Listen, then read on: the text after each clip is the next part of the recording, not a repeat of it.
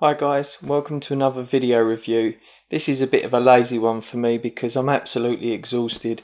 I've spent the last couple of weeks trying to do astral projection at 4 AM in the morning and it's killing me. So I thought rather than whizzing around changing the camera angles, I've got two cameras. If I want to show you close-up shots, I can just use this camera here. So let's crack on and take a look at this product. So what we've got here is a 4K action camera by DBPOWER. I recently did a review of a 4K action camera by a company called Lullaby, so I'll be able to do a bit of a comparison between the two. So this is the box it comes in. Now I've had this out of the box already. Took it to the park yesterday and was playing around with it. This is the main unit in its waterproof housing, and then you've got a box of accessories here and some more up the top. That's to use if you've got a bike. You can just tighten it up onto your handlebars.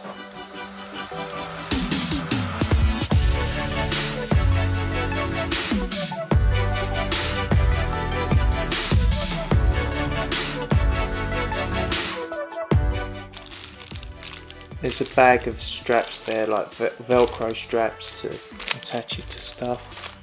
Charging cable, cleaning cloth and a tether. You've got two batteries, there's one and the other one's already in the unit. And last but not least, you've got the user manual. It's in all different languages. So that's it unboxed. So now let's take a look at the product, shall we?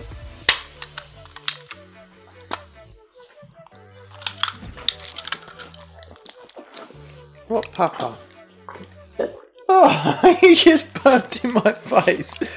You'll notice on the front it's got a mirror finish on it. That's actually really handy when you're talking into the camera because you can pretty much gauge where your face is just from your reflection on that. So that works really well because obviously you haven't got a flip viewer like you have on this camera. So that I really like, the fact that you can actually sort of position your face when you're recording. Now the material, it's almost rubbery, it's a nice matte surface. Now around the back, let's pull this off. Oh, that's so satisfying, I love pulling those bits off. My brother, he'll buy a product that's got these on and he'll leave it on. He'll have something for a couple of years and it will still have this little bit of stupid plastic stuck on it. Crazy.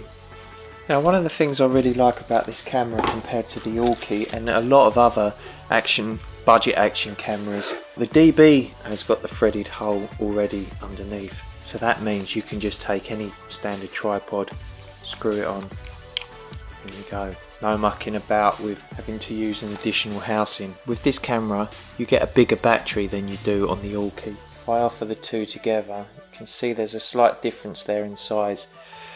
The DBPOWER battery is actually 1200 mAh, so you could get an extra 20%, so that's really cool, I like that. Next is touchscreen, which is super handy. So before I switch this on, I just want to tell you what I think about this build quality. Overall, I'm really impressed with it. The only thing I don't like is the cover plate on the side here. It's not secure enough in my opinion. It doesn't really sort of click into place, so I reckon you could lose that. I would like to see a port cover that's attached. Battery cover, that's really stiff. That's going nowhere. I'll show you the specifications, and what you can do is you can just pause the video. Okay, so hopefully you could see that. The chipset NT96660, 2 gigs memory, image sensor is a Sony IMX078. Lens is 170 degrees. Resolutions, you've got Ultra HD at 24 frames per second, that's 2880 by 2160. QHD at 30 frames, which is 2560 by 1440.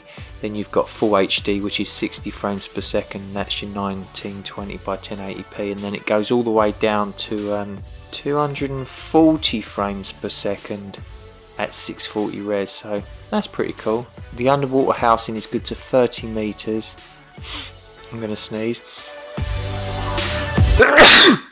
Oh, bless me. Oh.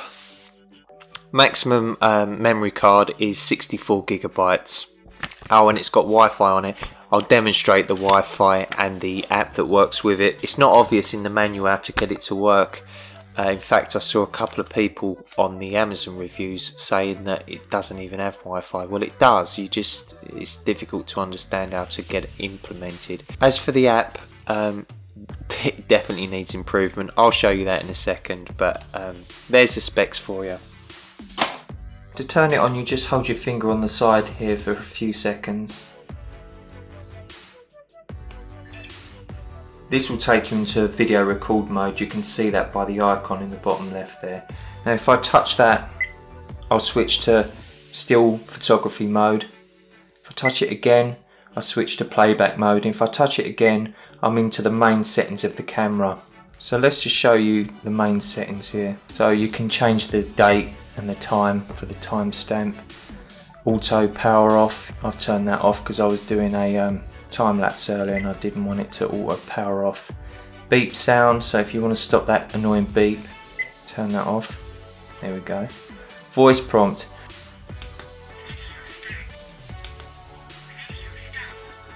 Now that's quite useful, especially if you've got the screen off, to know if you're recording or not just from that audio notification.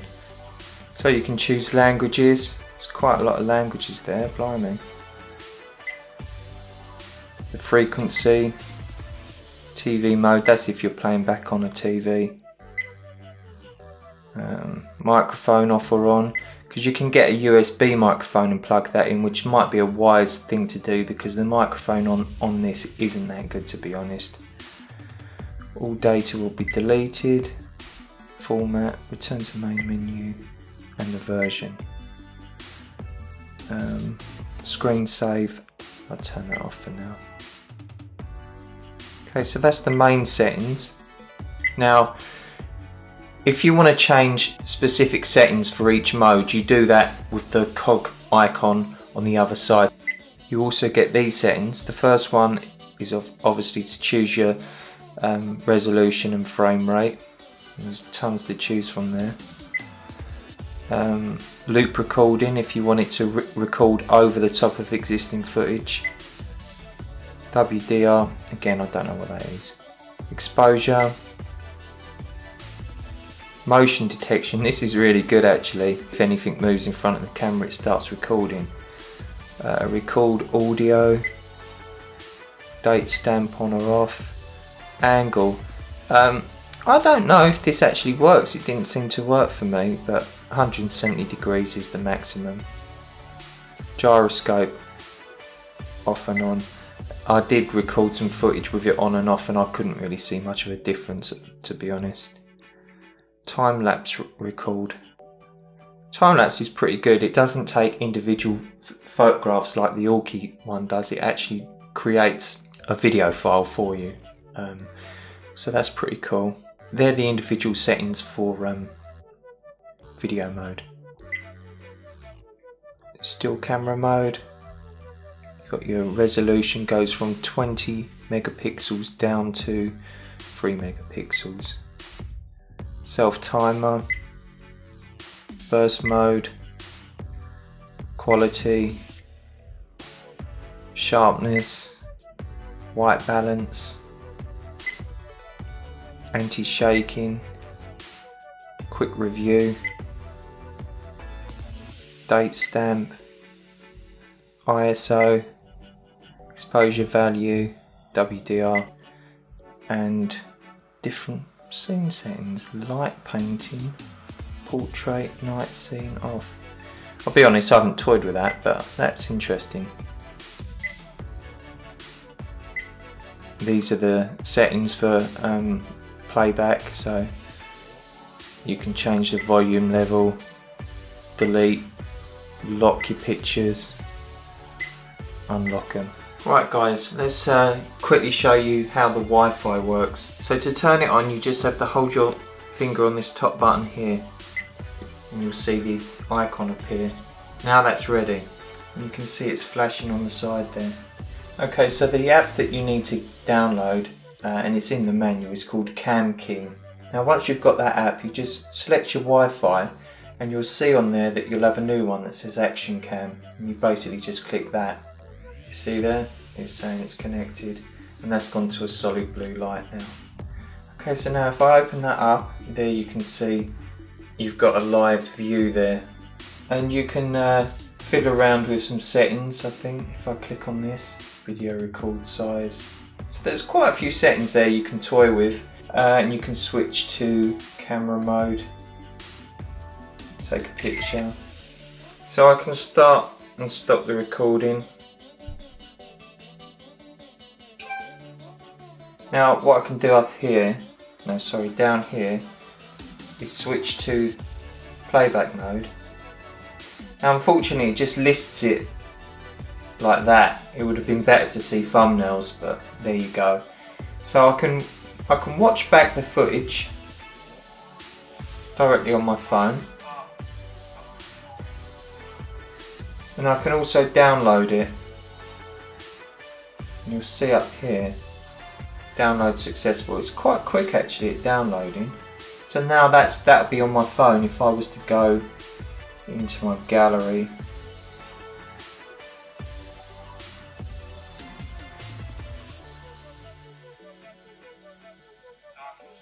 there it is there, you see? And then to come out of the Wi-Fi mode, you just press this up button again. Okay, so here's some footage. Now this is shot at 1080p at 60 frames per second, and if you look at the date and time in the bottom right, you can see the size of it. Later on I'll have it in 4K and you'll see the size of that writing gets smaller because I'm basically shrinking the video footage down by 50% in order to upload it at 1080p. But what I'll do is I'll put links in the description on the video to footage that's at 4K, so if you've got a 4K monitor then you can watch it in 4K. Okay, so this is at 4K. I've scaled it down to 1080p for this review. So this is in bright daylight. Guys, check out this cherry tree. Look at these cherries. That tree's full of them. Give it a taste.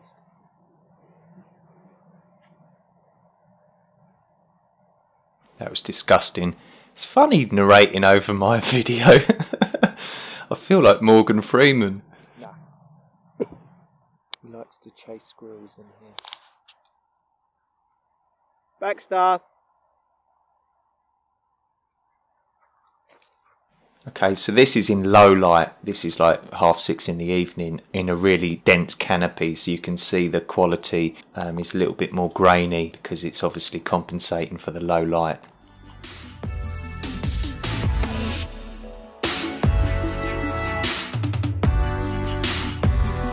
So there you go guys, that's my look at the DBPOWER 4K touchscreen action cam. If you found it useful, if you've got any questions, leave a comment below. Give me a thumbs up if you enjoyed the video, and maybe consider subscribing. Quick message to all my existing subscribers: if you watched my last video until the end and left a comment with nice one, then I'm going to do a giveaway video very shortly to announce the winner. I haven't sussed out the method I'm going to use yet, but I want to try and include Baxter somehow. I'll have a think about it while I'm editing this video. So thanks guys, and I'll see you soon.